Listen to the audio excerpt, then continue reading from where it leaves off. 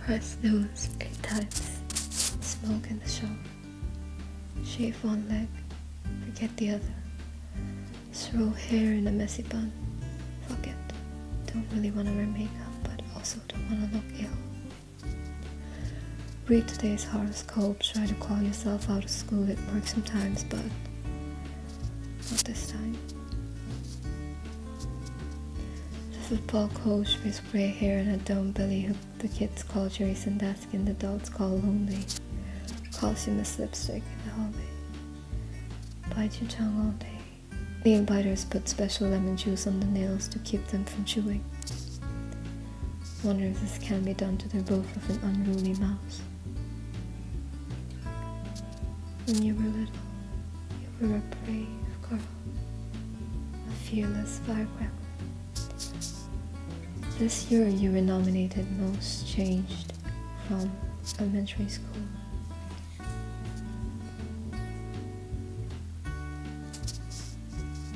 When your mother kisses you on the scalp, let her.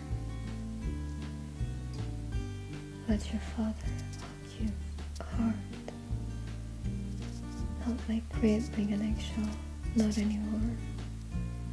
Clean your bedroom, hang art on the walls, donate the dress you wore that night.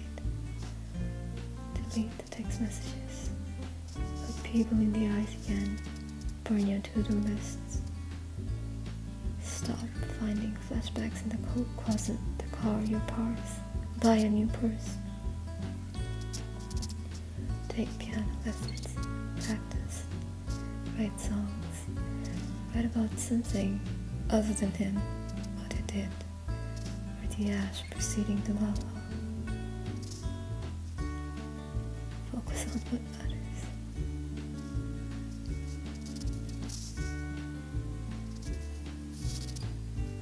Apply to college. Healing looks less like Chicago, more like Minnesota. Less like poker, more like poetry. On Valentine's Day, make cards for the old folks home and buy flowers for your mother. Drink pitchers of glitter. Stop skipping yoga class. Reconnect. Scroll your teacher's blessing in the bathroom mirror. Namaste. The light in me honors the light in you.